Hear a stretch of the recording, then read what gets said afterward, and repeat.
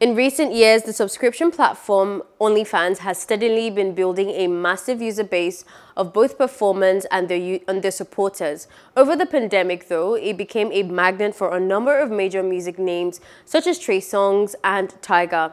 The presumed allure was that in being unable to tour, stars opted to cash in on their pinned-up appeal, quite literally.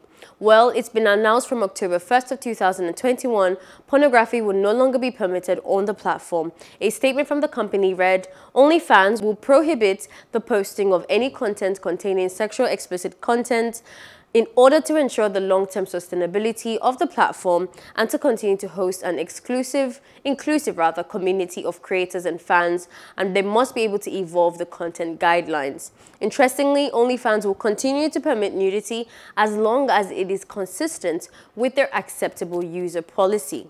Hello, hope you enjoyed the news. Please do subscribe to our YouTube channel and don't forget to hit the notification button so you get notified about fresh news updates.